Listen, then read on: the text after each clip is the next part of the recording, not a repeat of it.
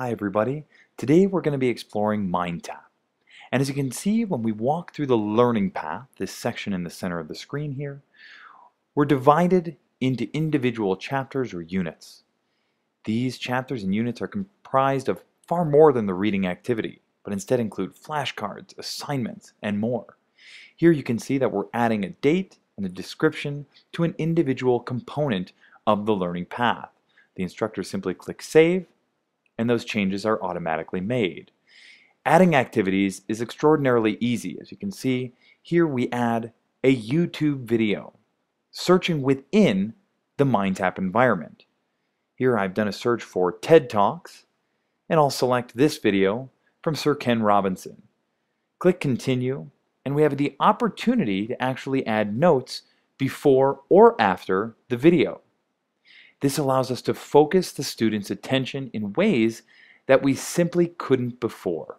Embedding videos also allows us to remove distracting components from comments to recommended videos. Here you'll select the location of that video, click Save, and there we can see it's right at the top of our list. Let's go ahead and select the reading assignment. Here in Chapter 3, you'll notice that we have 3 ways to navigate. From the table of contents, to the page turner, to the MindTap skimmer, which not only allows us to select an individual section, but also allows us to track our progress through the solution. Here we have the ability to intuitively highlight the text.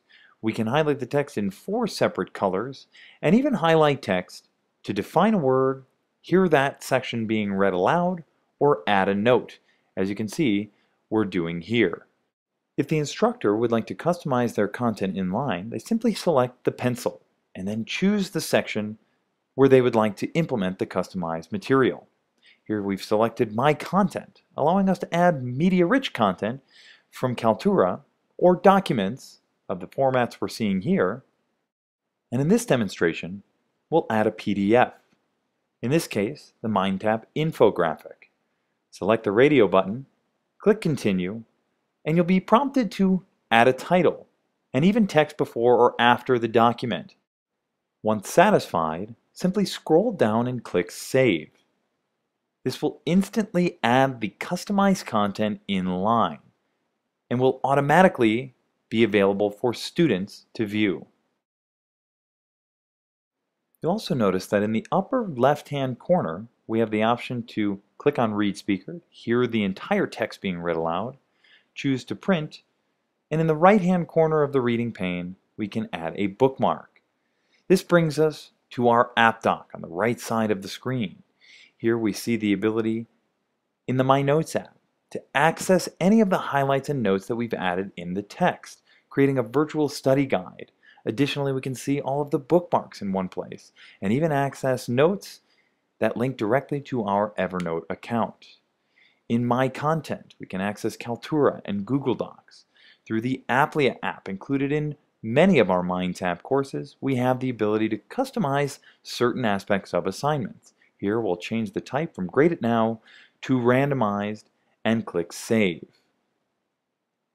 Additionally, through the ConnectYard app, we have the ability to truly embrace social media. Here in this example, we could type one message and link it out to our students in the ways that they've chosen to communicate with us, whether it's through Facebook or Twitter, their cell phones or other personal email accounts. This becomes a two-way communication stream and a very effective way to engage with our students.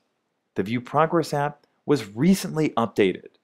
The new look and feel makes it easier to navigate and analyze what's happening with our students. With flashcards, we can access stock flashcards made for every single chapter. Navigation is intuitive, and we can even create our own cards. You'll notice we also have the ability to add RSS feeds, really simple syndication, bringing current content into our course. And last but not least, we have the ability to define words. We encourage you to get in yourself today to create your own personal learning experience.